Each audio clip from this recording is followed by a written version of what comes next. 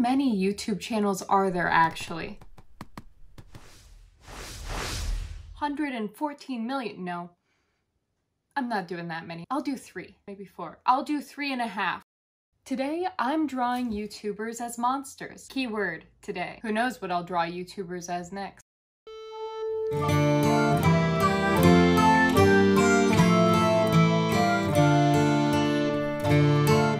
Maksy is one of my absolute favorite YouTubers, and she's very sweet and fun, so turning her into a monster was a bit of a challenge. But, as we all know, on every level except physical, I am a pumpkin.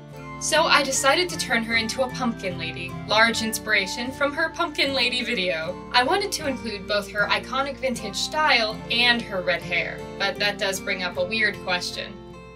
Where does a pumpkin get hair? It's not like they naturally grow them, so maybe she stole it? She could have even made the wig herself. I gave her very long, spindly fingers to try and find this Spoopy and crafter. I guess she made her wig with her needle fingers. So there she is.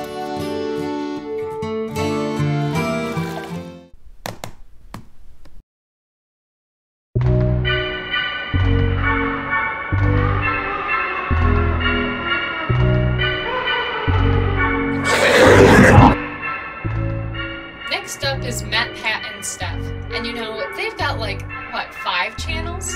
And I diligently watch all of them. Therefore, they count as the 1.5. But I adore Matpat and Steph, but the inspiration for this picture really came down to the fact that Steph is herself much of a chemist. And I was largely thinking of this video when I put together the idea of her being a mad scientist and Matpat more of the creation. My only regret with this picture is that I didn't include a spider because this moment lives rent-free in my brain.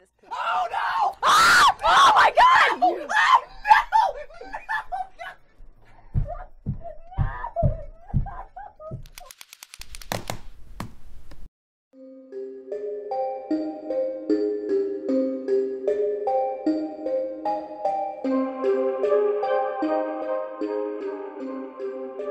And last but not least is PricklyAlpaca, Kira. I adore her videos, and as we all know, she does just so happen to live in that vampire realm. So I couldn't resist turning Kira into a vampire. However, I did decide that instead of going classic with the vampire fangs, I wanted to suggest it instead with the mask, kind of similar to this drawing she did on her channel. Initially, I was just imagining the mask to be something more of a cute party mask.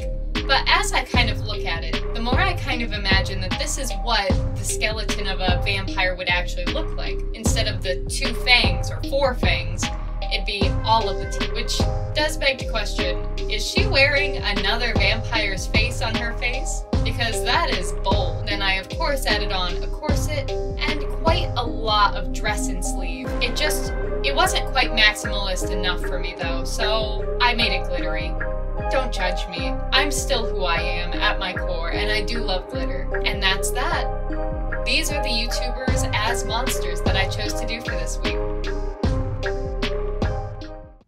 Alright, I had a lot of fun doing this. But even so, I left out so many YouTubers. Like Jazza, like Mararia. There's so many YouTubers. And honestly, tell me more. Give me more suggestions.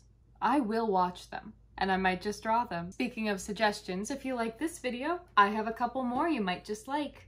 We've got some fairy cats over here, we've got some rainbow witches over here, and I'm just happy to be here at all. Happy Halloween.